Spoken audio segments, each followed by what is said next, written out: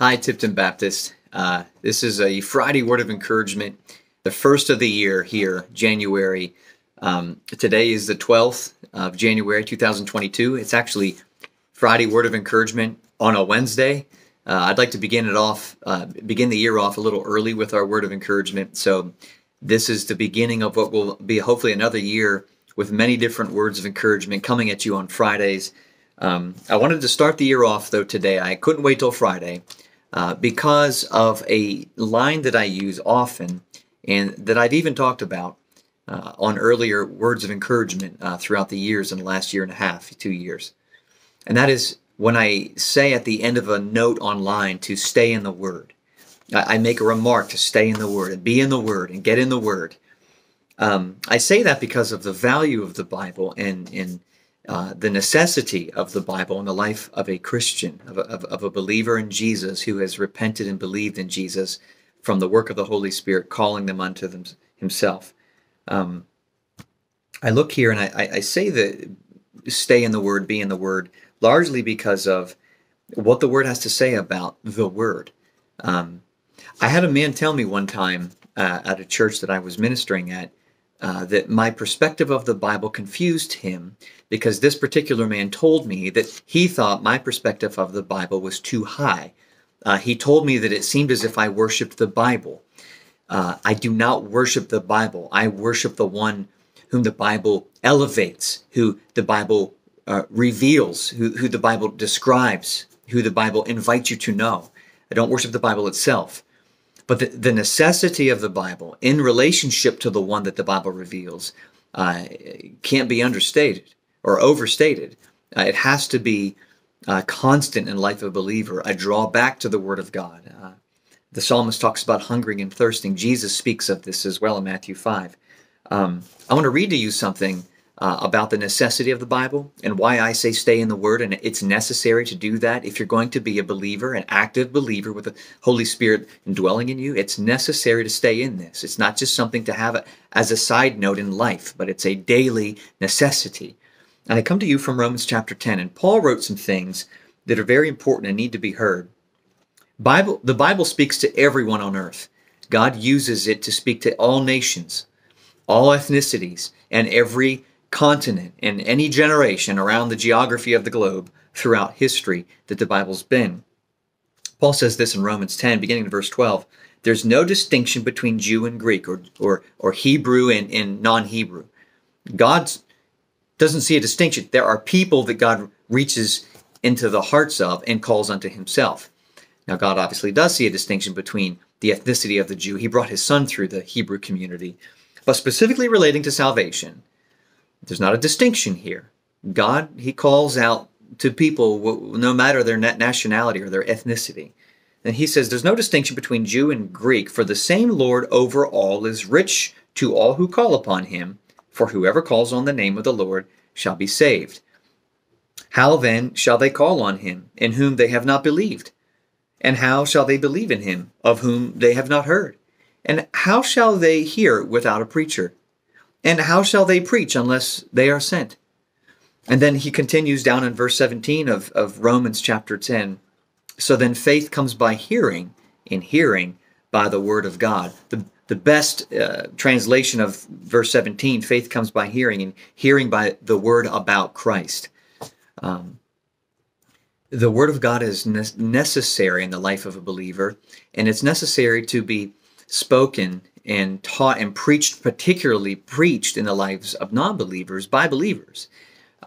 It only stands to reason that we engage this book that draws one to Christ, to engage this book that strengthens faith in Christ and that ushers the need of believing in God. This book is the crux of it. God's chosen to do this, and that's why he chose to write a book.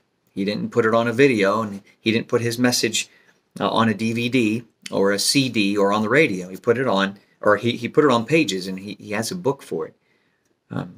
When I say stay in the Word, it's because of the necessity of it. And that verse 17 of Romans 10, faith comes by hearing, and hearing by the word about Christ. This is essential for believers. There's not a day when you've heard too much word about Christ. As a Christian, you can't hear too much about him. We'll spend the rest of our lives trying to know him more intimately by chiseling away and sharpening areas of our lives that are not fully gladly surrendered to him. It takes a lifetime and then some to grow into this relationship. And God does the heavy lifting even at that in our relationship with him. He's the one who does all the real heavy work in drawing us to him. But the part that's in our laps right now is staying in the Word and getting into the Word and committing time to saying, God, I have to learn more about you, therefore more about myself and my natural propensity to not be in line with you and your thinking and your thoughts and your positions. And the Word is what catches us on these things. Paul writes to Timothy and talks about the value of the Word of God. It's profitable. It's to our advantage for correction, reproof, and direction, and the instruction in righteousness. This is important to be engaged and involved daily with this book.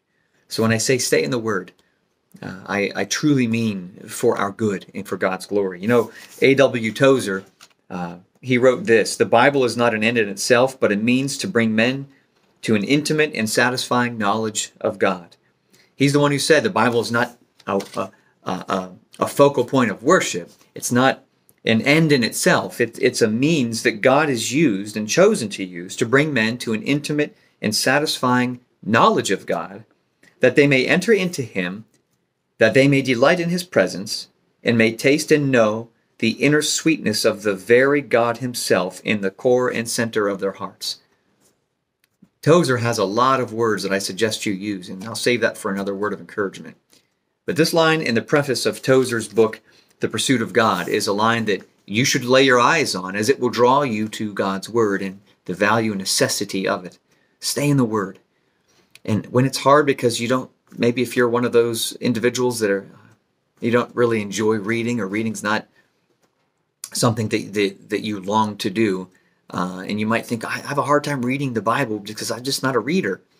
While that might not be an excuse, I'm going to argue that reading the Bible can be fueled by a desire that is something supernatural. Ask God for a desire to read his Word, and begin with a simple letter of Paul's, for instance, Philippians. That's an easy, relatively happy letter. Read Philippians. You could read that even if you're a slower reader in literally a matter of minutes. You could read that a few times a week to get into the Word. You might find the desire to be in the Word will begin to grow, because God does a supernatural work whenever we engage his Word. So stay in the Word. That's your word of encouragement, this first word of encouragement of 2022. The necessity of staying in the Word cannot be overstated for the life and the daily activities in a Christian's life. So be in it. Ask God to help you be in it. Ask God for a desire to be in it, and find that he will bless you by revealing himself to you as you are in it. You will begin to see the Word it's not a focal point of worship. It's the means for us to have the revealed God who we should be worshiping in our activities in life. It will reveal him. So stay in the Word. I'll say it again. Stay in the Word. Stay with me in the Word. This Sunday will be in Hebrews chapter 2.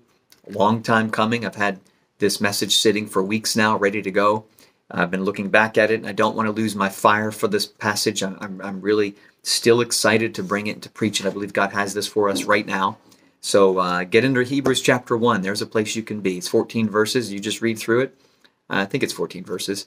Read through Hebrews 1 in preparation for this Sunday, and just begin preparing your heart for what the Holy Spirit has for you through his Word this Sunday. So as always, until Sunday, stay in the Word.